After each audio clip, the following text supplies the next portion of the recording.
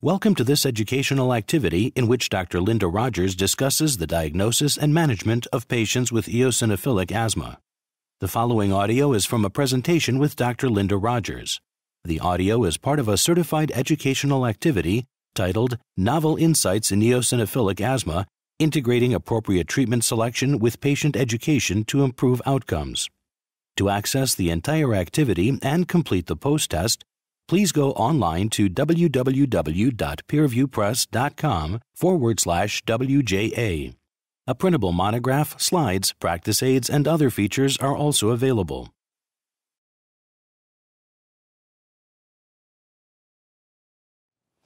Today I want to tell you about the journey of Steve, a patient in my care who was living with eosinophilic asthma. Steve is 57 years old and was employed as a custodian, but unfortunately had to stop working because of severe steroid-dependent asthma. His line of work required physical activity, and he would experience either dyspnea or wheezing after only a few minutes of doing his job. On top of that, he was exposed to a lot of substances such as smoke, fumes, and dust that could trigger his already severe asthma. In fact, I can't think of a worse possible job for someone in his circumstances.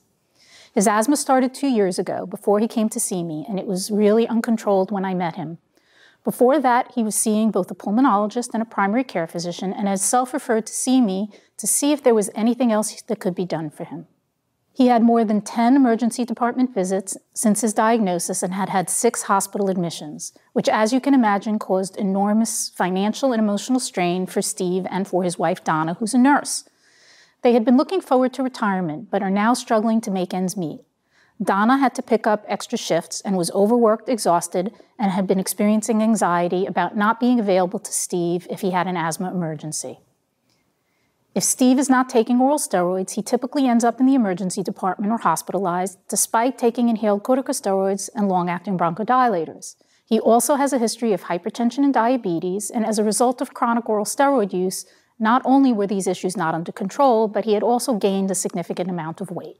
He requires albuterol by meter dose inhaler and nebulizer several times daily, and is waking nightly needing beta agonists. He's also struggling with activities of daily living due to dyspnea and wheezing. He used to enjoy going for walks around the city with Donna. They enjoyed spending time together, and he needed to get some exercise to help control his diabetes and hypertension, but he's now not able to do those things for some time now.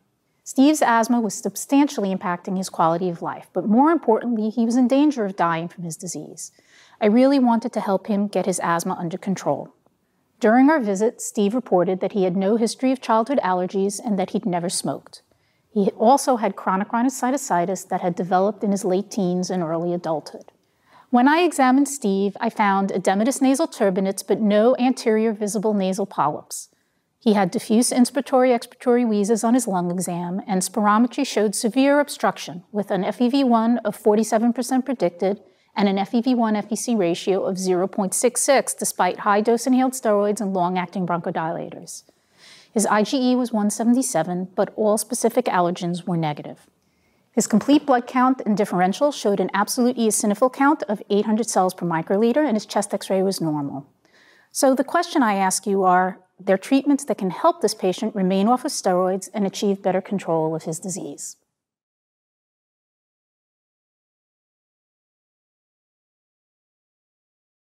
It's come to be accepted that asthma is not a one-size-fits-all disease. Rather, it's a heterogeneous disease with multiple phenotypes.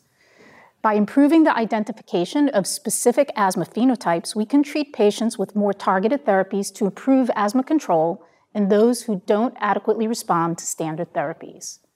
Phenotype-targeted therapies are particularly important for patients with severe refractory asthma. Although these patients account for less than 10% of all patients with asthma, they bear a disproportionate burden of morbidity and healthcare costs. One distinct asthma phenotype is eosinophilic asthma. The phenotype is characterized by elevated levels of eosinophils in either induced sputum, peripheral blood, bronchial washings, or biopsies, despite chronic and correct use of adequate doses of inhaled corticosteroids.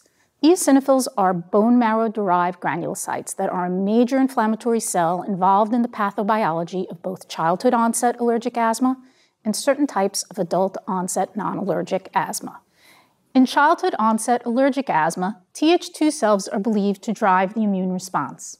In response to allergens, viruses, mucosal injury, airway epithelial cells produce cytokines including interleukin-25, interleukin-33, and thymic stromal lymphopoietin, or TSLP, which promote differentiation of Th2 cells as well as activation of mast cells, macrophages, and type 2 innate lymphoid cells. Greater expression of Th2 cytokines, including interleukin-4, interleukin-5, and interleukin-13, is seen in allergen-challenged patients, along with downregulation of Th1 cytokines such as interleukin-2 and interferon gamma. Interleukin-4 and interleukin-13 produced by Th2 and other cells results in eotaxin production, B-cell IgE class switching, airway hyperresponsiveness, and mucus secretion. Interleukin-5 stimulates bone marrow eosinophil generation and mediates recruitment, activation, and survival of eosinophils. GM-CSF produced by alveolar macrophages and eosinophils contributes to maturation and survival of eosinophils. Eosinophils release major basic protein, reactive oxygen species, and enzymes, as well as Th2 cytokines and inflammatory lipid mediators, including cystine-leukotrienes and prostaglandin D2. These products result in recruitment and activation of immune and structural cells. Furthermore, production of Th2 cytokines and growth factors such as TGF-beta contributes to features of airway remodeling in chronic asthma. However, the cytokine network associated with asthma is complex, and eosinophilia is not always associated with allergic inflammation or the atopic asthma phenotype. Adult-onset eosinophilic asthma frequently develops in the absence of allergen-dependent activation of Th2 lymphocytes. Evidence suggests that innate lymphoid cells, or ILCs, have a central role in driving this type of eosinophilic asthma. In addition, ILC2s have been shown to be essential for the persistence of asthma. ILCs can be activated in an allergen-independent manner by IL-25, IL-33, and TSLP. Like Th2 cells, activated ILCs produce high amounts of interleukin-5 and interleukin-13.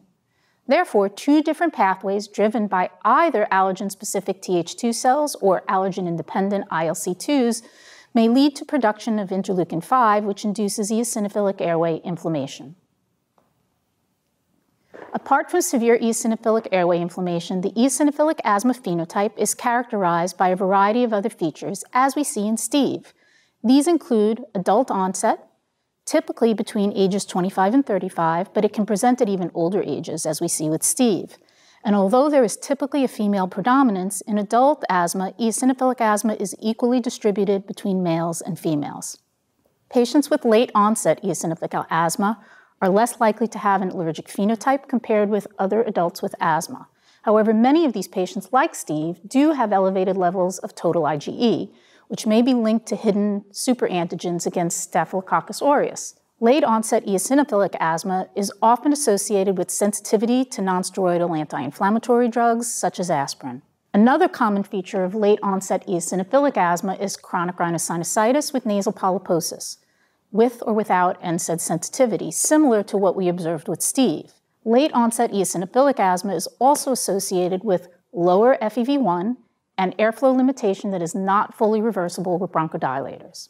In addition, peripheral airways are more commonly involved in the inflammatory process with eosinophilic asthma, as shown by a lower forced vital capacity, slow vital capacity, and higher levels of alveolar nitric oxide than in other asthma phenotypes. Although Steve's presentation was fairly typical, some patients with this form of asthma can have atypical clinical presentations, such as more pronounced dyspnea on exertion instead of wheezing, which is related to dynamic hyperinflation caused by distal airway inflammation.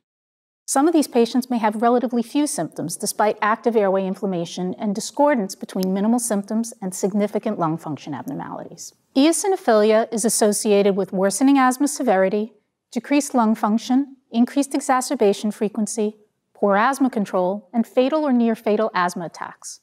For some patients with this type of asthma, inhaled corticosteroids are not enough to control their condition, and some require oral corticosteroids for control, as we observed with Steve.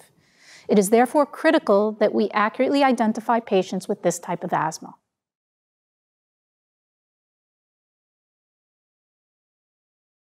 Presentation of eosinophilic asthma can overlap with that of COPD, and it's critical to distinguish between these two diseases because the treatment of them are very different. A limited smoking history or an absent smoking history, such as with Steve, presence of rhinosinusitis with or without nasal polyps, or a history of recurrent surgeries for nasal polyps can help point the diagnosis of eosinophilic asthma. A history of exacerbations frequently occurring after discontinuation of systemic corticosteroids is often a sign of corticosteroid dependency, also a common feature of eosinophilic asthma, and was what we saw with our patient Steve. Ideally, eosinophilic asthma is diagnosed by analysis of sputum samples, but sputum induction is not easy to perform in routine clinical practice, and it requires access to special laboratories with trained personnel. There are several biomarkers, including peripheral blood eosinophils, fraction exhaled nitric oxide, or FeNO, and serum IgE, that have been explored as surrogates for sputum eosinophil counts, but studies have shown that these markers have only moderate accuracy. Periostin is also being investigated as a systemic biomarker in Th2 inflammation. One study demonstrated that fraction of exhaled nitric oxide and blood eosinophils were more accurate biomarkers than total IgE, and combining these two biomarkers into one model further improved diagnostic accuracy. Blood eosinophilia appears to be the most feasible surrogate for airway eosinophilia in patients with adult-onset airway disease in routine practice, and that's what we used with Steve. Absolute eosinophil counts of less than 100 per microliters are associated with an absence of eosinophilic airway inflammation in 92% of patients, while absolute eosinophil counts of at least 400 per microliters correlated with sputum eosinophil counts of at least 3% in 95% of patients. With a blood eosinophil count of 800 per microliters, our patient Steve was highly likely to have airway eosinophilia. Asking patients if they have an impaired sense of smell, as I did with Steve, can be helpful in determining whether they have chronic rhinosinusitis with nasal polyposis and should be asked of all patients suspected of having eosinophilic asthma.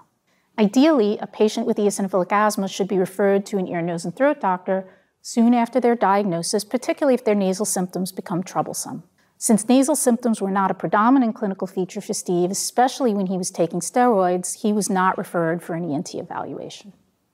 There are many other diseases that can present with peripheral blood eosinophilia and pulmonary involvement, and these should be included in a differential diagnosis. A thorough review of symptoms is important in patients with constitutional symptoms or B symptoms, symptoms of neuropathy, and any skin signs of vasculitis, as well as unexplained gastrointestinal or cardiac symptoms. Allergic bronchopulmonary aspergillosis, or ABPA, can present with poorly controlled asthma and eosinophilia.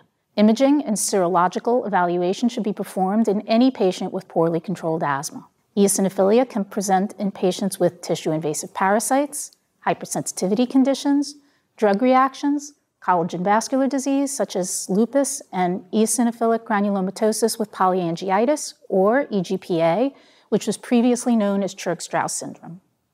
EGPA, although rare, can present with asthma, nasal polyps, rhinosinusitis, and eosinophilia. Asthma is one of the cardinal features of EGPA, and asthma symptoms in eosinophilia may begin many years before the onset of vasculitis. Therefore, any patient with eosinophilic asthma should be monitored throughout their management for any signs of EGPA.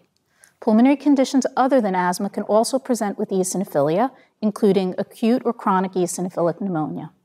Certain hematologic diseases can present with peripheral eosinophilia, including lymphomas for patients with very high eosinophil counts, 1,500 cells per microliter or more, and atypical presentations, particularly with evidence of extrapulmonary organ involvement. Consultation with a hematologist and a rheumatologist may be appropriate. Imaging studies, nerve conduction studies, and tissue biopsies of lung, skin, nerve, or perhaps bone marrow biopsy may be needed to clarify the differential diagnosis. Getting back to Steve, his allergy test results were negative, as I mentioned, and detailed assessments showed no signs of allergic bronchopulmonary aspergillosis, EGPA, or other hypereosinophilic syndromes. An evaluation for parasitic infection was also negative. All in all, his clinical presentation was very consistent with adult-onset non-allergic eosinophilic asthma. So our next step was to select a treatment for him.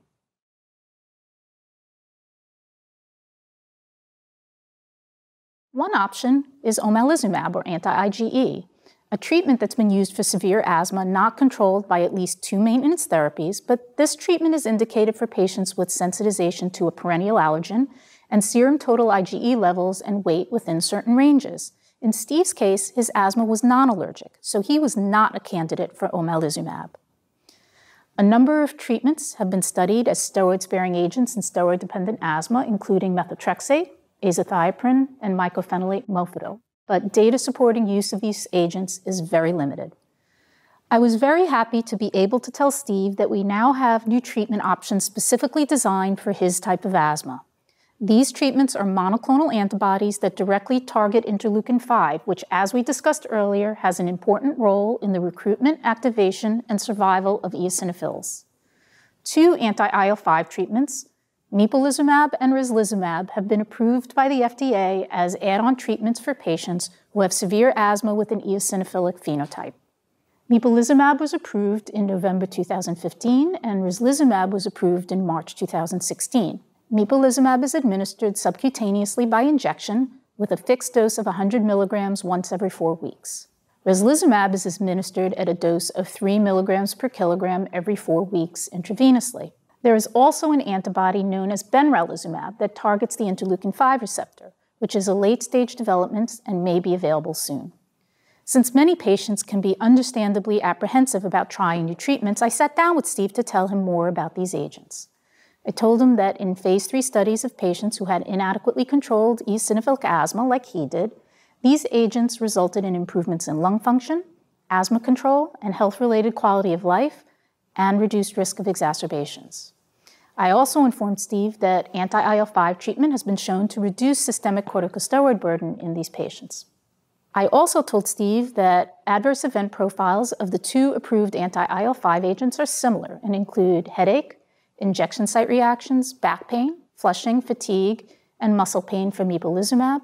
Rislizumab is associated with oropharyngeal pain, and anaphylaxis has been observed in 0.3% of patients. Patients receiving rislizumab should be observed in a setting where healthcare professionals are available to treat adverse reactions. Considering the impact of eosinophilic asthma on Steve's life and weighing the risks and benefits of anti-IL-5 treatment, compared with the known severe adverse effects associated with frequent or chronic oral corticosteroid use, including infections, diabetes, cataracts, skin thinning, weight gain, and other metabolic effects, which he has already been experiencing, he opted to move forward with anti-IL-5 treatment. So Steve had non-allergic eosinophilic asthma, but what if he had allergic asthma with eosinophilia? In that case, omalizumab would have been another option. As I mentioned, serum IgE levels do not correlate well with tissue eosinophilia, but omalizumab has been effective in reducing airway and blood eosinophils and reducing exacerbations in children, adolescents, and adults with asthma. Should patients with allergic asthma with eosinophilia who are potentially candidates for both types of therapy be started on anti-IgE or anti-IL-5? At this time, there are no head-to-head studies comparing the safety or efficacy of these two treatments in this patient group. Factors that may influence a patient's decision include comfort with an agent which we have more experience with versus a newer drug, and the number and frequency of injections needed in a particular case. There are patients with uncontrolled allergic asthma who don't respond to anti-IgE therapy and show persistent eosinophilic inflammation, and anti-IL-5 therapies are an appropriate option for these patients. Moreover, patients out of range of dosing for omalizumab may be candidates for anti-IL-5 treatments as well. Patient education is a critical component of asthma management, so I sat down with Steve and talked to him in detail about the unique aspects of his disease. I also discussed the treatment plan, reinforcing the steps Steve would take in event of an exacerbation and providing information on how to monitor his asthma control. I told Steve that if he visits the emergency department or is hospitalized, he needs to notify me as soon as possible. We also agreed to have regular follow-up appointments. I told Steve to try to keep a detailed record of any limitations in his activities, how many days a week he has symptoms during the day or is woken at night due to asthma, and how many times he's needed to use his rescue inhaler. So how is Steve doing now? He's been on anti-IL-5 therapy for 4 months. His symptoms are largely controlled and he rarely needs albuterol. He's almost been tapered off of steroids. He no longer requires steroids for asthma, but because of his protracted prior oral corticosteroid treatment, tapering has been slow to avoid symptomatic adrenal insufficiency. His glucose levels have improved and he may be able to lower the dosage of some of his diabetes medications. He's not had any hospitalizations or emergency room visits since starting therapy, and most importantly, much of the emotional strain has been lifted from him as well as from his wife, Donna. He's getting back to carrying out his usual activities of daily living, and he's even taken a few gentle walks with Donna. He feels ready to return to work. He's had a few interviews and hopes to get a job offer soon. He has focused on jobs that won't expose him to the things that may worsen his asthma. I continue to have regular follow-up visits with Steve to make sure his asthma stays under control. These anti-IL-5 agents have really been beneficial in improving the health and quality of life for patients with eosinophilic asthma, and treatment expectations for this patient population have now changed as a result. And with a variety of agents being studied for severe asthma, there are likely to be even more treatment options in the future. So in conclusion, eosinophilic asthma is associated with worsening asthma severity, decreased lung function, increased exacerbation frequency, inadequate asthma control, and poor quality of life. However, new treatment options can significantly improve outcomes for patients with this disease. Thank you very much for listening to me talk about Steve's journey. I'm glad I was able to share his story with you. I hope you found it interesting and that you can take what you've learned to help identify and care for your own patients with eosinophilic asthma.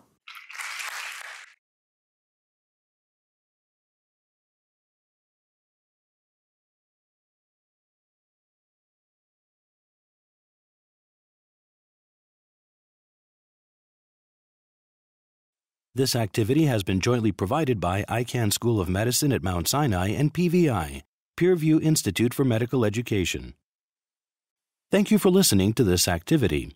To view the rest of the CME activity, download materials, and complete the post-test for instant credit, please go online to www.peerviewpress.com/WJA. This activity is supported by an educational grant from Teva Pharmaceuticals.